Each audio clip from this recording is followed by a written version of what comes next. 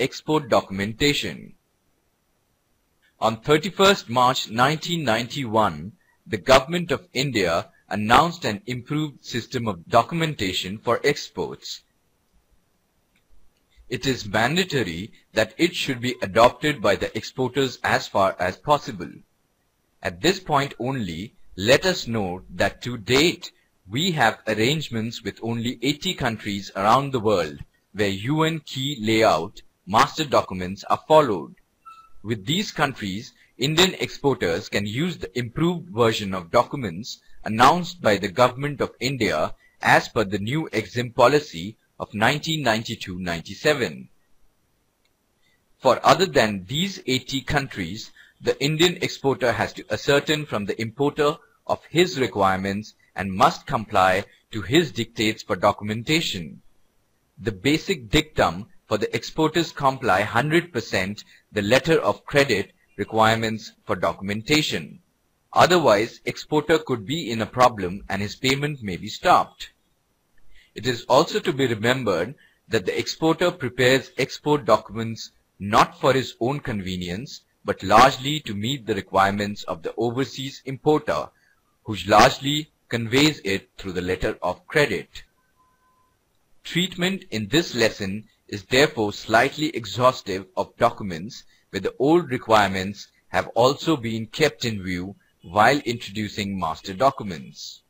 After studying this lesson, you should be able to understand export documentation, need of document preparation, commercial invoice, certificate of origin, airway bill. According to the Customs Act, Section 40, the person in charge of a conveyance vessel, vehicle, aircraft, etc. cannot permit loading of export cargo at the customs station unless and until the formal permission to export given by the proper customs officer is presented. Before granting the permission, the customs officer, however, ensures that the goods being exported are in accordance with the different regulations, particularly in terms of the goods are of the same type, sort, and value as has been declared by the exporter. Duty or cess levied thereon has been properly determined and paid. Provisions of Export Control Order, Export Quality Control and Inspection Act, and Foreign Exchange Regulation Act are complied with. The Customs Act Section 50 further states that the exporter, in case of goods to be exported in a vessel or aircraft, has to present the shipment bill and other connected documents to the proper officer.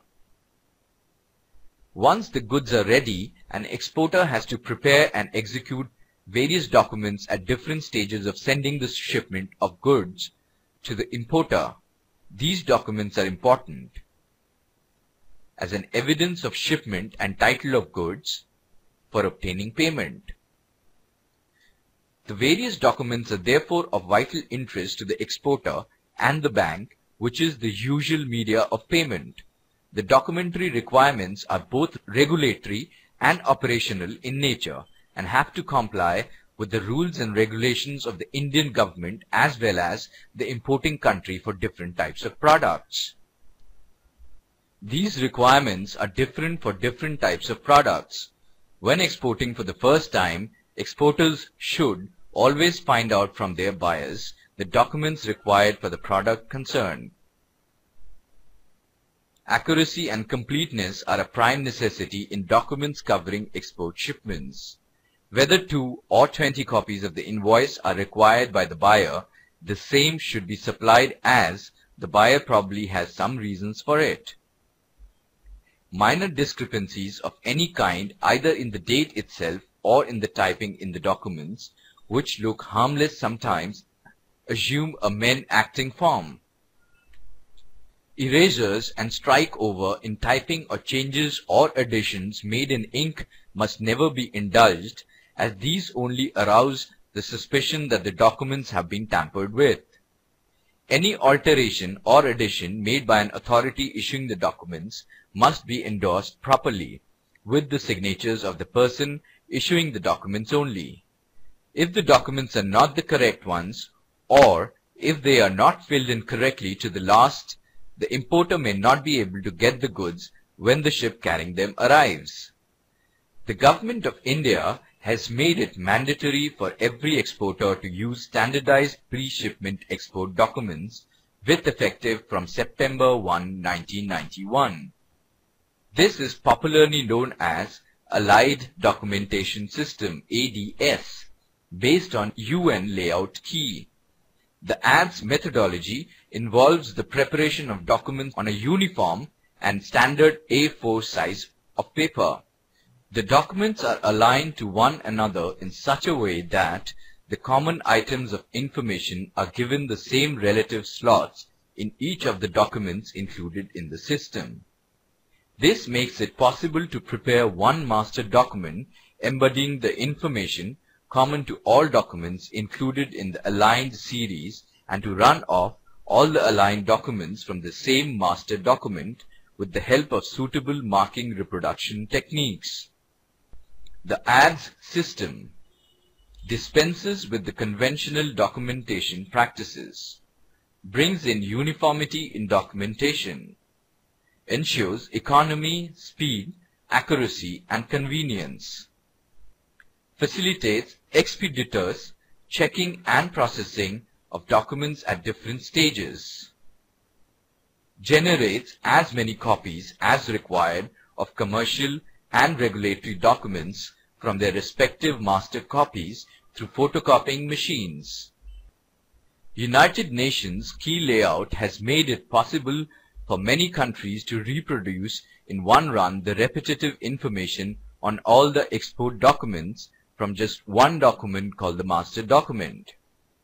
As a result, exports in these countries have been able to reduce the documentation costs by 50 to 70%. The documentation of simplified export documents has reduced the burden of the exporters and has given a push to the country's ongoing export drive. The exporters now can save at least 50% of the time and cost on documentation. It will thus help in expediting decision-making processes, virtually eliminate the chances of errors, and facilitate electronic transmission of export documentation and data. For the purpose of Allied Documentation System, documents have been classified as commercial documents and regulatory documents. Commercial documents are required for effecting physical transfer of goods and their title from the exporter to the importer and the realization of export sale proceeds. Out of the 16 commerce documents in the export documentation framework, as many as 14 have been standardized and aligned to one another. These are proforma invoice, commercial invoice, packing list, shipping instructions, intimation for inspection, certificate of inspection, insurance declaration, certificate of insurance, mate's receipt, bill of lading or combined transport document, application for certificate of origin, shipment advice, and letter to the bank for collection or negotiation. However, shipping order and bill of exchange could not be brought within the fold of the aligned documentation system. Regulatory pre-shipment export documents are prescribed by the different government departments and bodies in order to comply with various rules and regulations under the relevant laws governing export trade, such as export inspection, foreign exchange regulation, export trade control, customs, etc. Out of the 9 regulatory documents, 4 have been standardized and aligned. These are Shipping Bill or Bill of Export, Exchange Control Declaration GR Form, Export Application Doc Challan or Port Trust Copy of Shipping Bill and Receipt for Payment of Port Charges. It is proposed to conduct training and orientation programs at all export centers to familiarize the exporting community with the new system. Export documents have to be prepared for various purposes like declaration of exports as per exchange control regulations of the country, transportation of the goods, custom clearance of the goods, other purposes. Export declaration forms have utmost importance and are binding on the exporter. It is therefore necessary that enough care is taken while declaring exports on these forms. Invoice is a document of content. Is the exporter's bills for goods and sets forth the terms of sale. The invoice is a basic document. As a document of contents, it must fully identify the overseas shipment and serve as a basis for the preparation of all other documents, which in greater or lesser detail reproduce information from it. The exporter should strictly follow the requirements of the importer in regard to invoicing. The standard document in respect of the invoice based on the United Nations key layout, which has been accepted as the basis of this document in many entries. The information requirements of the document have been determined after examining a number of forms of invoices used by leading export organizations and after series of discussions with the representatives of the Department of Customs and Central Excise and the Federation of Custom House Agents Associations in India. Invoices based on the suggested design will be acceptable not only in many countries but will also help facilitate processing of documents at various stages. The declaration given at the bottom left hand of the invoice follows the UN recommendation. The standard invoice can be reproduced from the master by masking only 3 columns, that is, notify party, insured value, and number of original B's or L number and date on the invoices. But under the present procedure for customs clearance and shipment of export cargo, this information, and particularly in respect of the BL number and date, will be available to exporters only after shipment has been effected. Where required under letter of credit, such information will need to the banks for negotiation. But for this, the rest of the information can be reproduced from the master. The starting point of the export contract is in the form of offer made by the exporter to the foreign customer. The offer made by the exporter is in the form of a pro forma invoice. It is a quotation given as a reply to an inquiry. It normally forms the basis of all trade transactions. It is proposed to conduct training and orientation programs at all export centers to familiarize the exporting community with the new system.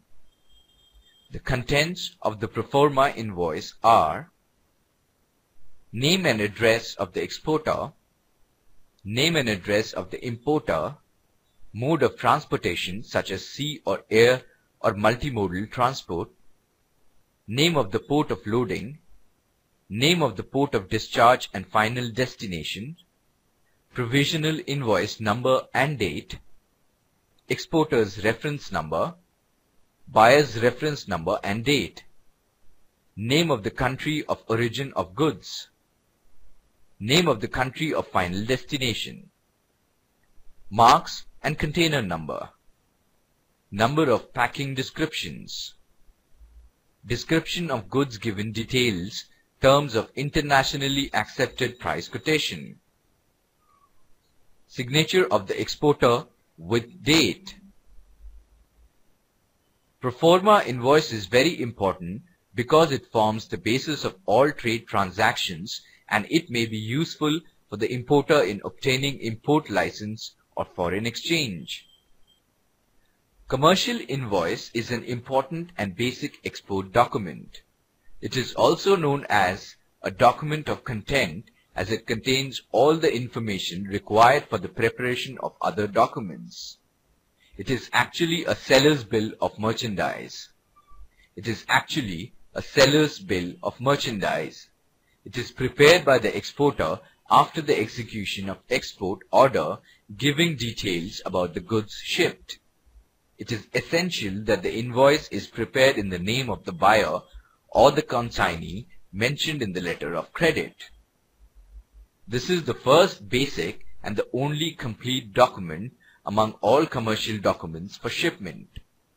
The contents of commercial invoice are name and address of the exporter, name and address of the consignee, name and the number of vessel or flight, name of the port of loading, name of the port of discharge and final destination, invoice number and date, exporter's reference number, buyer's reference number and date, name of the country of origin of goods, name of the country of final destination, terms of delivery and payment, marks and container number, number and packing description, description of goods giving detail of quantity, rate and total amount in terms of internationally accepted price quotation, signature of the exporter with date.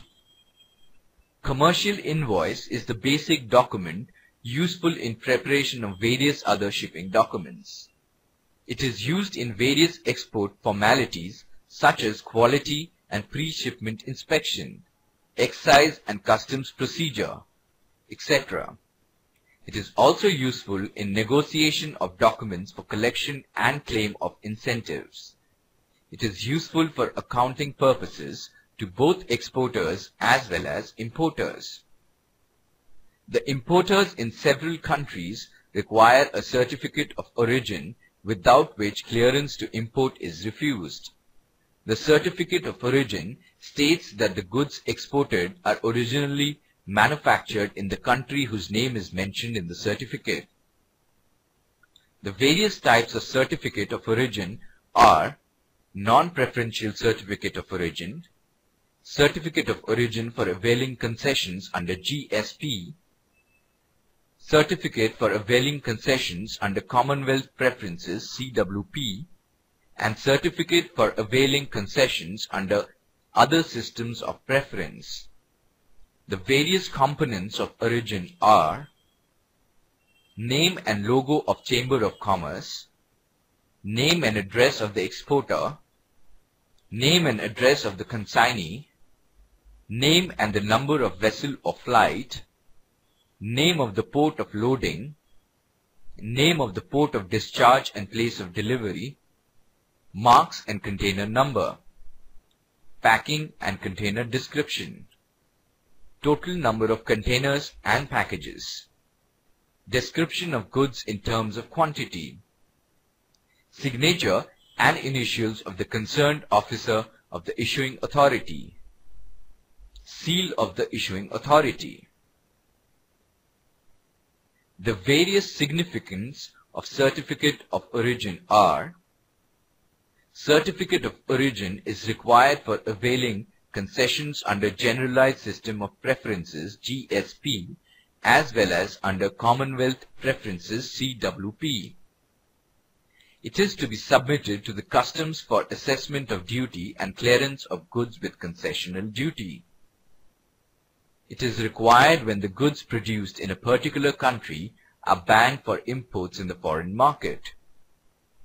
It helps the buyer in adhering to the import regulations of the country. Sometimes, in order to ensure that goods brought from some other country have not been reshipped by a seller, a certificate of origin is required. An airway bill, also called an air consignment note, is a receipt issued by an airline for the carriage of goods. Airway bill or air consignment note is not treated as a document of title and is not issued in negotiable form. The various components of airway bill are: name of the airport of departure and destination, the names and addresses of the consignor, consignee, and the first carrier, marks and container number, packing and container description, total number of containers and packages, description of goods in terms of quantity, container status and seal number, amount of freight paid or payable, signature and initials of the issuing carrier or his agent. Airway bill is a contract between the airlines or his agent to carry goods to their destination. It is the document of instructions for the airline handling staff. It acts as a custom declaration form. Since it contains details about freight, it also represents freight bill. Now let us check our progress. Bill of lading is also a certificate of title. Right or wrong? Wrong. Certificate of origin shows the details of the shipment of goods, which are the produce of the importing country. Right or wrong? Wrong. Export documentation helps in protecting the interests of buyers and sellers. Right or wrong? Wrong. Before we end, let us briefly revise what we have studied till so far. Documentation in export business is complex but not difficult to understand if one knows the reasons of making documents at different stages of export transactions. Some of these documents are made or secured at the pre-shipment stage, while others are made or secured after the shipment has been made. The need for export documents arises due to commercial, legal and incentive perspectives. Commercial perspective helps in protecting the respective interests of the exporter and importer.